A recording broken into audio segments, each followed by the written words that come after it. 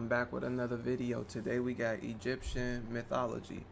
The essential Ra, Horus, Osiris, Seth, Anubis, Bastet. Ain't this the cat goddess? Bastet. See you in history.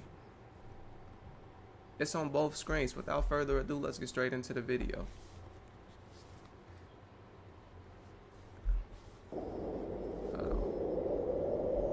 Why is this on the screen? In the beginning there was nothing. The universe consisted of a great chaotic ocean. And Benben emerged amid this primal chaos. Benben was a huge pyramidal mound. There was a lotus flower with Benben, and this, when it blossomed, brought the god Ra to the world, and light came with him. Ra by himself generated the first generations of gods. Shu, the god of the air, and Tefnut, the goddess of rain, were born. The universe was enwrapped by a vast mass of primordial waters. Shu and Tefnut plunged into the waters to explore its immensity. Ra felt afflicted after realizing that their children were taking a long time to return. I hope you guys know this isn't a myth. I hope you know it isn't make-believe. It isn't metaphorical, allegorical. I hope you know that. I mean, you got people that's in the deep state of the government that walk with two arms and two legs for the most part. They assume human form. So they match your frequency, and how you perceive it, you will look at it as if you're looking at a person, which you know a person to be, of course. But the reptilians itself, they have a reptilian-like head. You have a reptilian brain if you look into that yourself, but they have a reptilian head. They got claws and whatnot, but they stand up straight like a human. They can crouch as well, and they got smaller reptiles as well. And if you get into, isn't dinosaurs basically different reptiles, even though they extinct, I guess? But yeah, you have the reptilian part of your brain. And them people that assume form, them shape-shifting reptilians that will rep till the end, it's not that different. Even back then, how the flood or what happened, because the people was creating abominations, centaurs and all that. That's just not somebody conjured that up and drew it. No, it was CRISPR-Cas9 before that. Genetic editing and tinkering with genetics. And these are real things that people actually seen. On top of, you can't think of anything that doesn't already exist. The populace as a collective got an IQ of like a 40 as a collective. Terrible. And you think all of a sudden they somehow smart enough to draw or to say anything that doesn't already exist within the fabric of the universe, the universal library, the Akashic records, the infinite domain? I think not, buddy. So this was an actual being with his arms in like human-like form for the most part, with the head of a, one of them had an ibis, one had a cat. And then how you got smaller animals that was worshipped back in ancient Kemet as well, like the cat. It's people that got like pretty much a human form, but a cat's head. As crazy as that may sound, the same.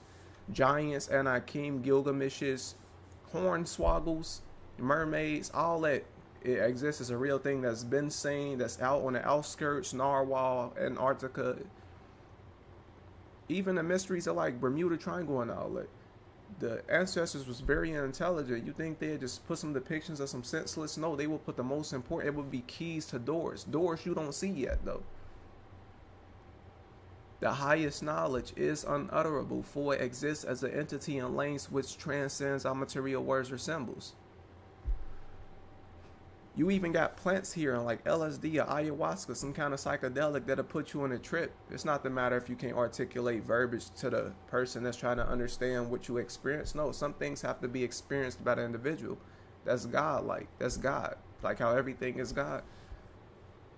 Not even just in Egyptian mythology. Japanese mythology, it's a lot of truth to it all. It all may be true, but it's a lot of truth to it all as well. But let's continue. And fearing never seeing them again, he sent his best messenger to find them. Shu and Tefnut returned safe and sound, and Ra's joy was so immense that human beings were born from his tears. After returning, their children generated in turn Geb, the god of the earth, and Nut, the goddess of the sky, and thus the sky and the earth were created. The great god Ra sovereignly ruled the universe power, and he was awarded the title of the first pharaoh. The god gifted Egypt with several sacred animals like the ox and the lion, but his greatest offering... Look, she like the same color as me. And everyone waking up to it too, that we're the chosen people, and somebody out there that's claiming to be God's chosen people and to try to bury our identity. That's very demonic, to try to destroy someone's identity and call them African American, two different continents, but ain't nobody else, no other sect or race on the planet being called two different continents, or black being void of color. That's insane. But yeah, look at the skin. Let's continue. Was the creation of the Nile River. Around its shores, men would edify a civilization glorifying the gods. But Ra had a premonition that his grandchildren would give birth to a new generation of gods who would put an end to his reign. And so the great god forbade the sky and the earth to have any offspring whatsoever. But Nut and Geb disobeyed and gave rise to a powerful offspring, Isis, Neph, Seth, and Osiris. They dethroned Ra, and Osiris started to reign over the world. But the new god's throne was not safe, because his brother Seth was eager to take all power for himself. And so the saga of Egyptian gods began. Look at this. This is fucking phenomenal. No, guys, like when it comes to all we can do for the most part is think and be aware of the programming, and conscious of the programming that's installed in us, that's instilled in us. So we only see what we... Let me just think of something here. It's hard to believe, like, okay, you grow up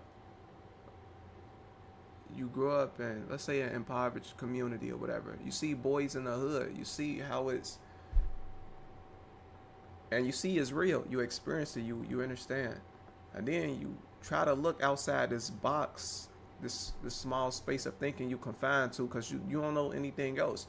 But when you get outside that box, it seemed far-fetched that, okay, you got boys in the hood. I know this random as fuck, but follow me here. If you ever seen it on Friday or whatever, you got these kind of incidents and people dying from bullets and stray bullets and all kind of crazy.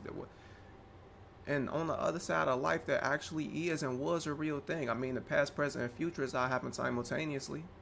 They can prove that to you now. I've been knew it. I just ain't have no science to be able to conjure up logistics to present it to you. But I always knew. That's how you time travel, go through the wormhole. You either go forward or backward. I guess time, I mean, that don't really exist, but that's what we call it. It's what give us our relevancy to prove that we even exist. If you keep going fast enough, eventually that object will disappear at a particular speed and up. But yeah, it's hard to think like, okay, we got this kind of... And then like the degeneracy we subjected to that we see from the TikTok videos and people being NPCs, it's hard to believe, like, bro, this motherfucker slipping out here on banana peels. And then you look outside of that in the note, like this is real. These beings, these were in helmets and none of that. Even the Ibis one, the Ibis head, like how it's impossible for that to have been a helmet. Like these are real beings.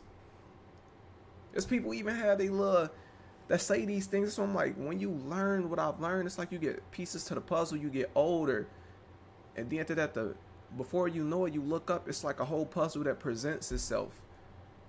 And I've heard people in whatever dreams they seeing people for the most part, but got a lion's head, but the rest of the body is human. Like, I know it seemed far-fetched as hell. I get it, trust me. But it's crazy to think that these exist in the same... I get it. Why people can be like, yo, I don't believe it. I get it, though. But let's continue. Ain't no culture like this. This is like no other. Look at her. This is like no other. After this, I would say like Japanese mythology is very beautiful and dope too as well. But look at that. Look at that copper colored skin. You see that? That's me. I'll tell you, man. Again. Literally gold. After deposing the god Ra, the deity who gave origin to the Egyptian world, Osiris became the new god of the universe. The new supreme god took the goddess Isis as his wife and started a reign of great prosperity. Osiris brought civilization to men, who, until that point, lived quite primitively. The god taught them agriculture, weaving, and how to make bread. Besides that, he decreed the use of laws, which would give order to chaos. The Egyptian civilization began to flourish under the reign of the benevolent god Osiris. However, Osiris had a powerful and ambitious brother, Seth. His kingdom stood in the arid desert around Egypt, and so he was jealous of his brother, who had a fertile and prosperous kingdom. Osiris had an affair with Nephthys, Seth's wife, and Anubis, the god of the dead, emerged from this union. Anubis. Angered by his brother's betrayal, Seth prepared his revenge. The god of the dry lands and personification of evil invited Osiris for a great feast in his honor. During the feast, Seth gifted the guests with a beautiful coffin and said he would offer it to the one who fit into it perfectly. Osiris decided... That guy, what's that, ain't this Osiris if I'm not mistaken? His skin was actually green. That isn't, they just painted that color for no reason. So what was... Was he born that way, or was it like an aurora borealis like event with gamma rays or something that made him that color? The color of nature, everything colorful. To try it, and immediately after settling in, Seth closed the coffin, trapping the god. The evil god threw the coffin into the Nile, drowning the supreme god. Isis wept profoundly after losing her beloved husband, and these tears poured into the Nile River, giving rise to its traditional floods. The goddess and her sister Nephthys looked for Osiris's body, and Isis, after... No matter the day, age, or era, it's always a coward bully, someone imposing their will on someone else, doing something to someone else that you will be scared if it happened to you, or you can't take the pain yourself. I don't... Conflict no matter the era. It only take one to be jealous, envious. Jealous, envious. What's the other one? A bribe to threaten. Jealous, envious, a bribe to threaten. That's all it take. And the chain is as strong as the weakest link. It's been here before, the 48 laws of power outshining the master and making someone feel a type way or whatever. You ain't even trying to. It's they just, I guess, for somebody to embody this low vibratory energy and somebody to embody the love energy, I guess that creates a balance, and they both necessary. You can't have one without the other. I don't know. Conflict no matter the era though. It's a damn shame. Finding it, tried to hide it, but Seth spotted it nonetheless and smashed it into 42 pieces, spreading them throughout Egypt.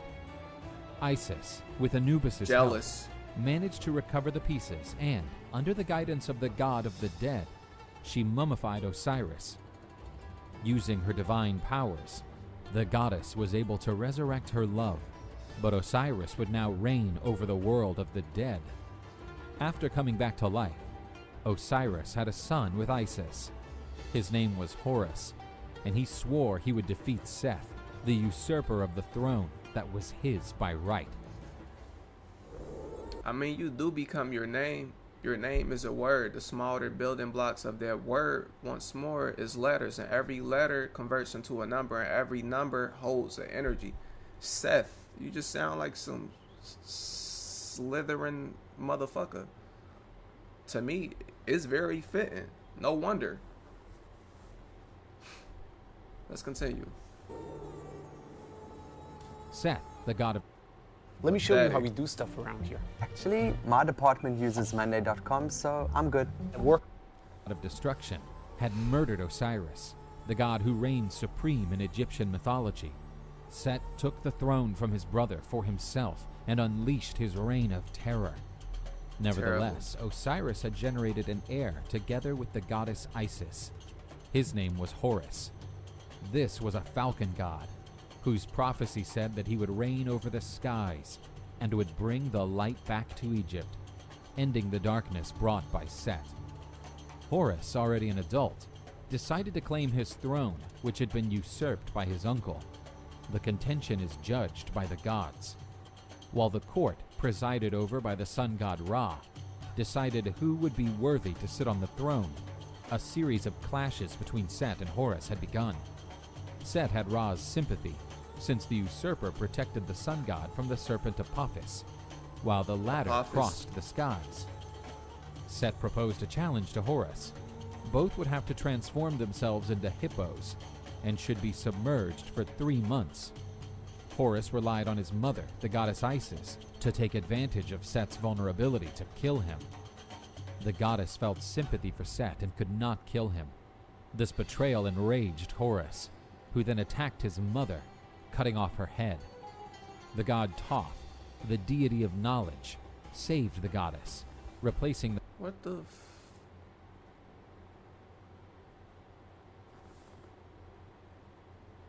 I ain't know that part. They had their kid, the heir to the throne, and I guess they installed this programming in his head that this is the enemy, this what did this to your father, and we have to get rid of him. When time came, she couldn't do it because he's still part of the family, and she still have or whatever, and he felt betrayed. That's like something I done seen in an anime or a movie or something. What the fuck?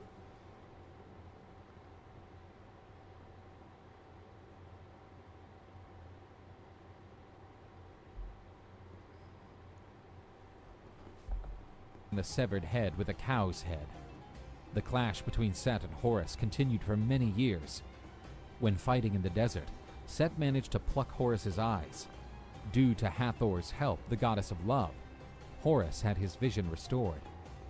The court of gods demanded a reconciliation between Set and Horus. The evil god, pretending to be benevolent, invited Horus for a feast in his palace. During the night, Set tried to abuse his nephew, making him unworthy to the throne. However, Horus managed to defend himself and prevented the god's poisonous seed. Horus decided to take revenge and, with the help of the goddess Isis, the god placed his divine seed in lettuce leaves, which were then offered to Set by the goddess Isis. The god of barren deserts ate the contaminated lettuce.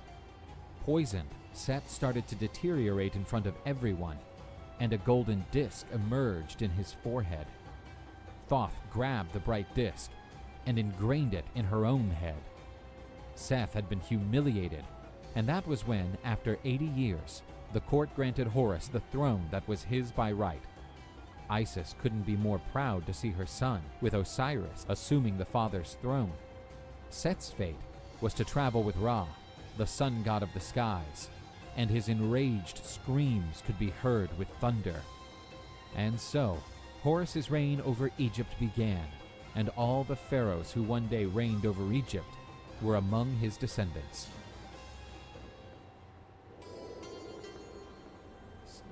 Ra is the sun god in Egyptian mythology. This god is usually depicted as a being with a man's body and a head of a falcon.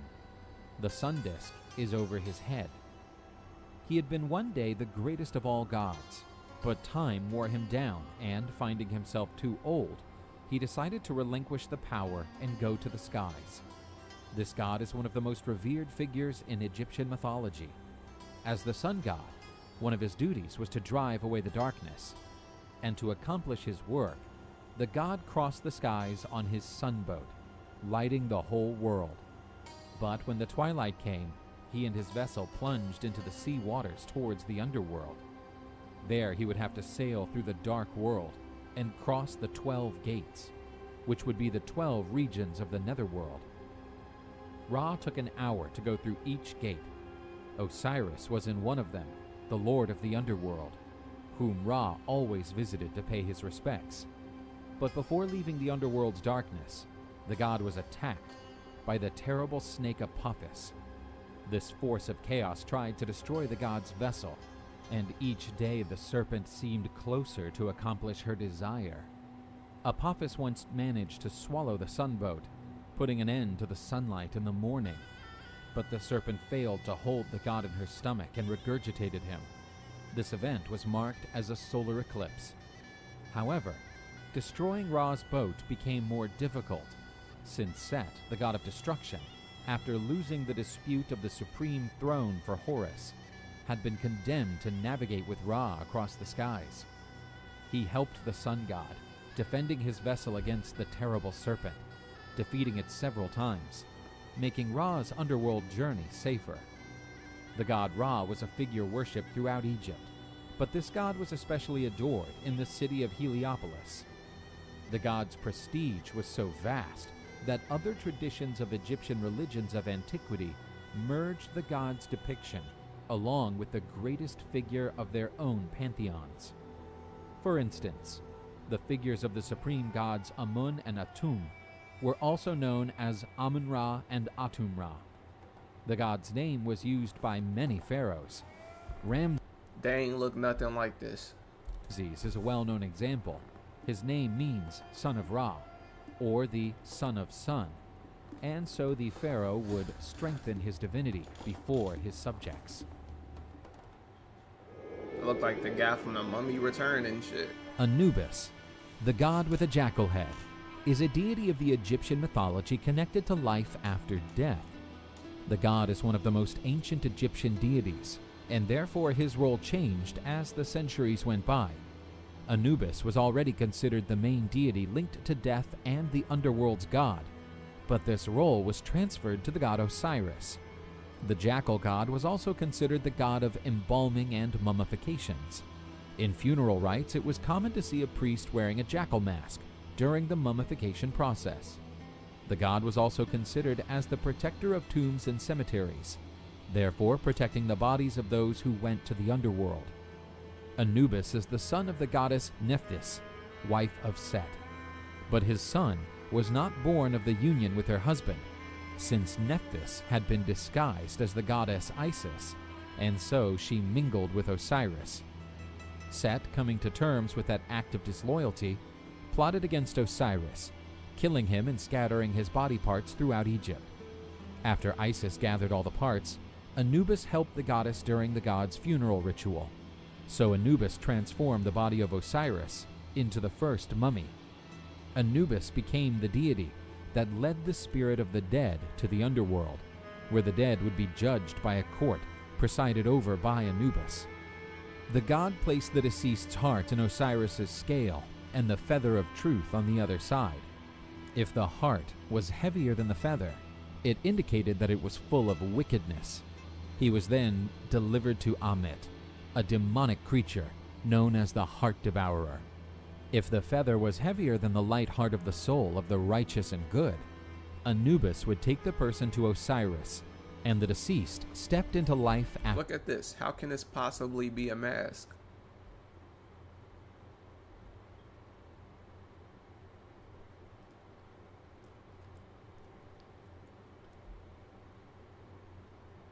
Some of these figures was giants, wasn't they?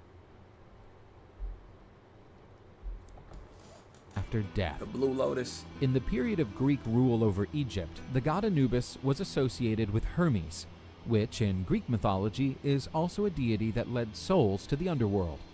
This association gave rise to a deity called Hermanubis, which became popular during the period of Roman rule. Anubis is certainly one of the most popular divinities in Egyptian mythology, the god accountable to lead souls to the afterlife.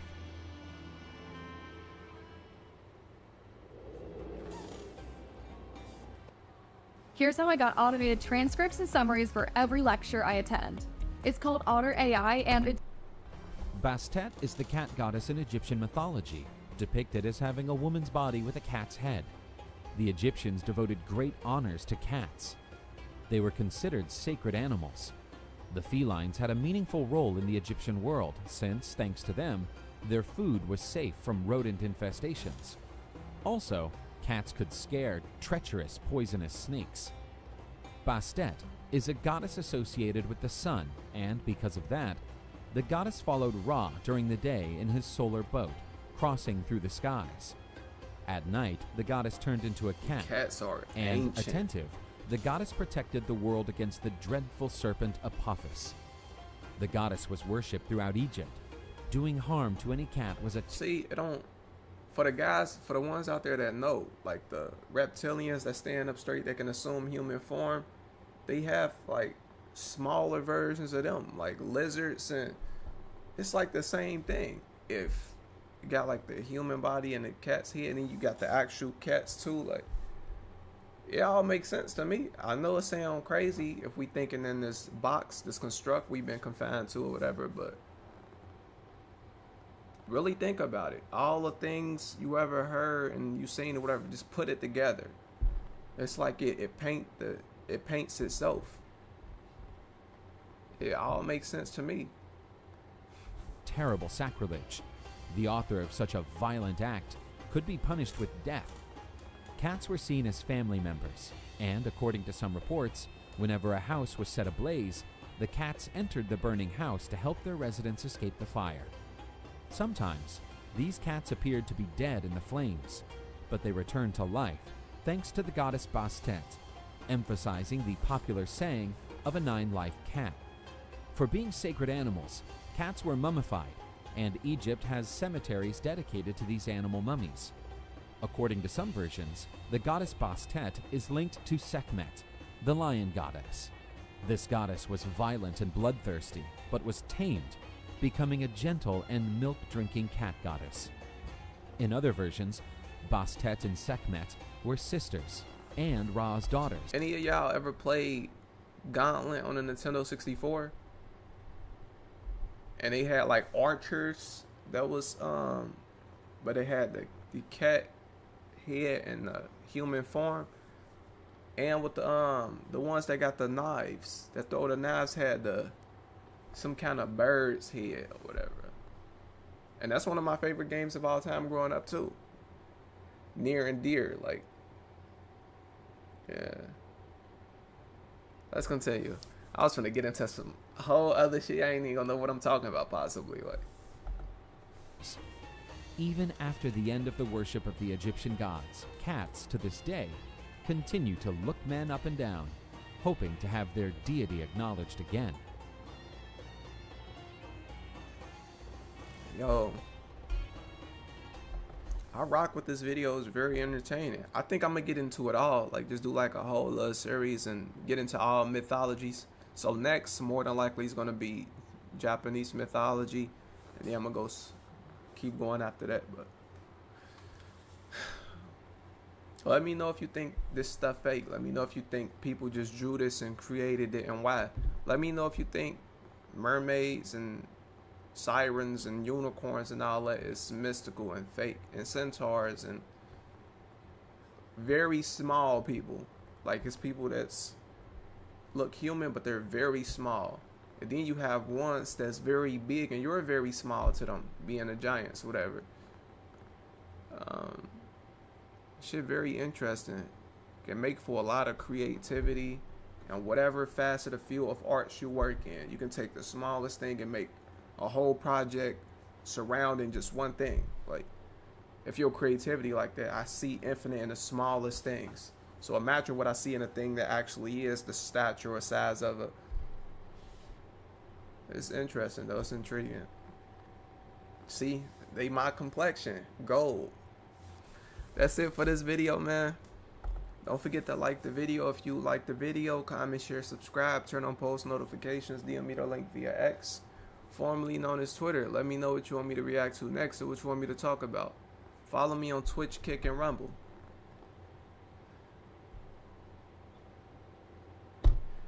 I'll see y'all in the next video, man. I'm out.